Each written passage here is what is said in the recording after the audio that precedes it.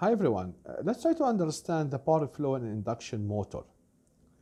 Okay, and we'll try to use the power flow diagram and try to apply this on the structure or the components, the different components of the induction motor.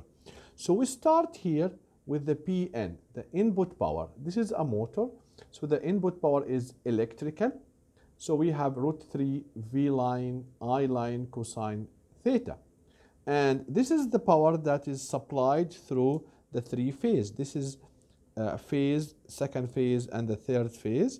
And for each phase, there are two wires, the starting and the end of the winding. So either this is delta or Y connected, then this is your input power.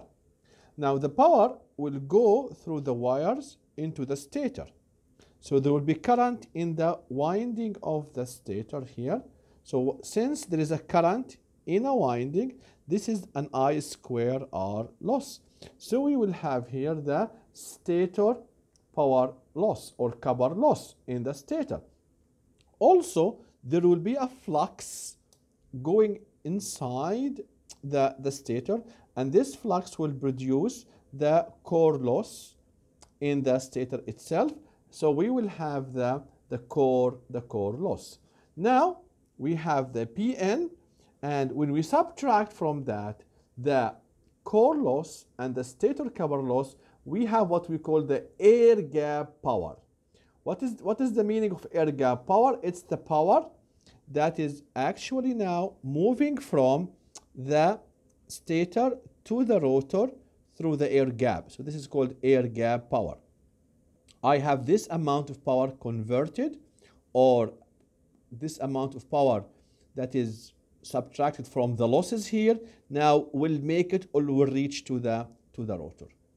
And then after that, we will have the rotor copper loss, because the rotor basically they are rods, short circuit from both sides, copper rods. So we will have a current that goes through these rods, induced current because of the rotating magnetic field.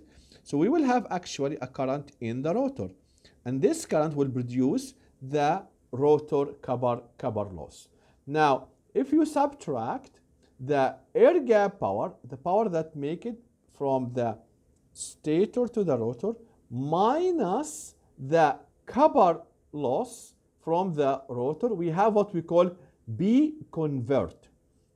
This is the converted power from the PN, and will be ready now, will be ready to be converted to a mechanical power. But now as the rotor starts to rotate here, there will be friction loss, there will be windage loss, and some stray losses. Stray losses because we have a lot of currents everywhere. So in the different metallic structure, we'll start to have induced losses there. Now when you subtract all of these losses from the B convert, you will get the P output, which is basically a subtraction of the B converted from the friction and windage and the miscellaneous, and this is the output power.